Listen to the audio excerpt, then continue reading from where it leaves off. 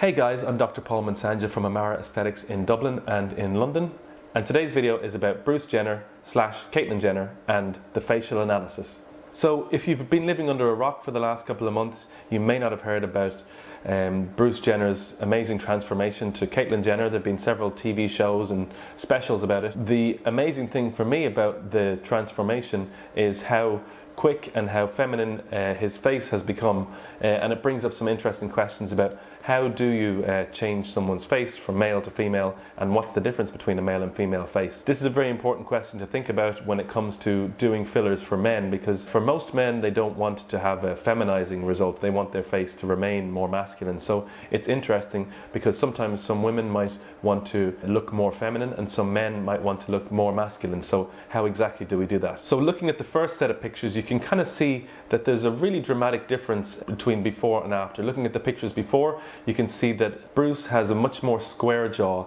and when you look at the side of his face, it goes down in a straight line and then across like a square. Whereas when you look at Caitlyn Jenner's pictures, she has much wider cheeks and much narrower jawline. There are several ways to do this, which I've outlined in my blog post if you click on the link below. The main way to make this kind of difference is by using filler in the cheeks and to widen the cheeks. Also, you can use Botox to narrow the jaw. Using Botox weakens the masseter muscles at the side of the mouth. They're the muscles that you use when you chew. If you clench your teeth tight, you'll feel those muscles. Botox can actually narrow that, which is a very popular treatment, in particular people with more of a square shape to their face. This picture shows the difference between men and women's facial ideals. So the first picture shows the ideal for a woman, which shows again a wider cheek and a more narrow jaw. The second picture shows that in a man's case, we aim for a more straight and square facial shape. So often men will get a treatment in here where you actually widen the jaw very slightly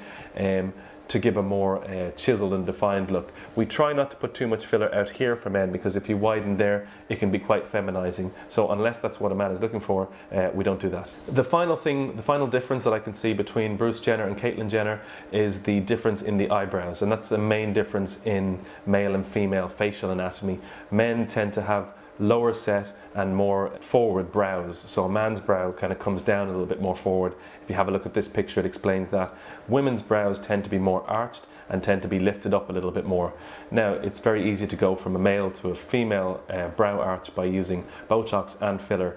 You can lift the edge of the brow, and also an aged brow can come down slightly. I think that's why Caitlyn looks younger than Bruce. I think the work that's been done has lifted the eyebrows and has rejuvenated a little bit more. So what do you think about Bruce's transformation to Caitlyn Jenner?